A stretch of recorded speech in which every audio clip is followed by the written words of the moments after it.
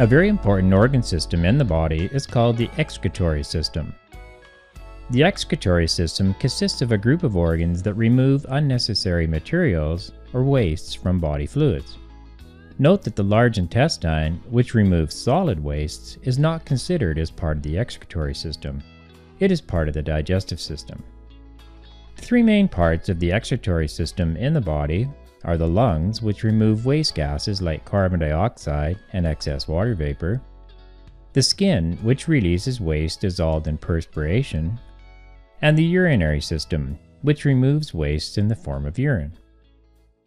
We'll start by looking at the lungs. If we have a look at this little section here and zoom in on it, these air sacs surrounded by capillaries are called alveoli. A waste product from cellular respiration, carbon dioxide or CO2, is dissolved in the blood coming into the lungs. This diffuses from the capillaries into the alveoli, and it goes into tubes called bronchioles. And from the bronchioles into larger tubes called bronchi, and then through the trachea and finally out of the body. A small amount of water from the blood also enters the alveoli as water vapor. And like CO2, moves into the bronchioles, and from there, through the bronchi, trachea, and out of the body. When the air is very cold, the water vapor we breathe out condenses into tiny droplets, which we see as fog. This is why people say we can see our breath when it's really cold out. Now we'll look at another organ involved in excretion, the skin. The skin has 2 to 5 million sweat glands distributed all over our body. These enable us to perspire. The main purpose of perspiration or sweating is to cool the body when it's too hot. When water in sweat evaporates, it takes heat away from the body. And although sweat is mostly water, it does contain some dissolved substances such as urea and lactate, as well as some minerals. Urea and lactate are waste products. Minerals include sodium or salt, potassium, calcium, and others. Most of the excretion in our body takes place through the urinary system. Let's look at the major organs and parts of the urinary system. The word renal means having to do with the kidneys. The renal artery branches off of the large artery called the aorta and brings blood from the heart into the kidneys. This is the right renal artery, bringing blood to the right kidney. Here is the left renal artery, bringing blood to the left kidney. Here is the right kidney. Notice kidneys are shaped a bit like a bean. Here is the left kidney. The drawing here has removed the outer surface so we can get a better idea of what it looks like inside.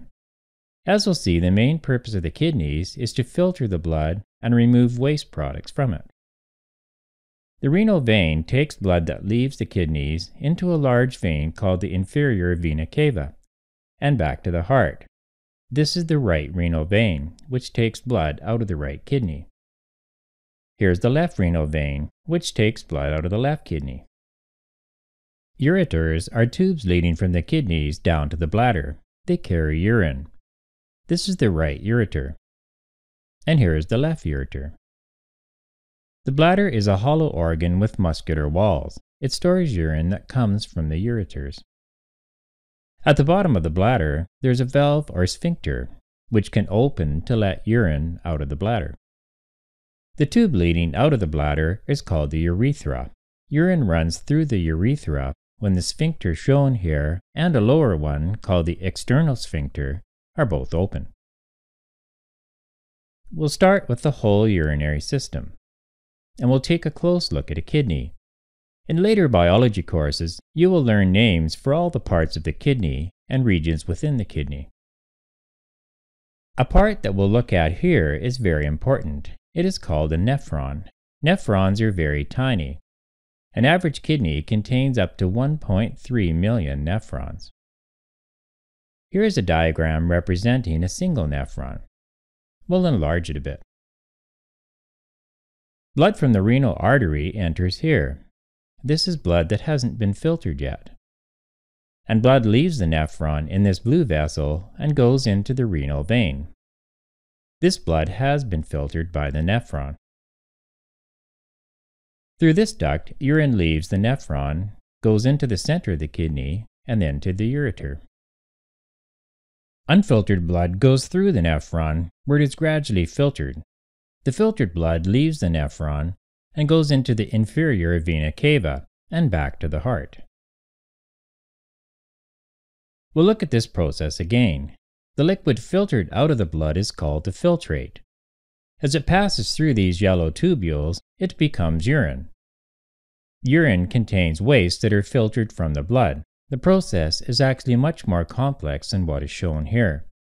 You'll learn more about this in later biology courses. We'll summarize by saying that unfiltered blood enters here, filtered blood leaves here, and urine leaves here. Urine from the nephrons passes into the center of the kidney, and it fills this region and makes its way down the ureters and into the bladder. As time goes on, the bladder gradually fills with urine. And as more urine enters it, the bladder expands to hold it. After a certain amount of expansion, nerves are triggered, which go to the sphincter and cause it to open. When this sphincter and a lower one, controlled voluntarily, are both opened, urine leaves the bladder and it is emptied. In this way, the urinary system has removed or excreted many waste products from our body.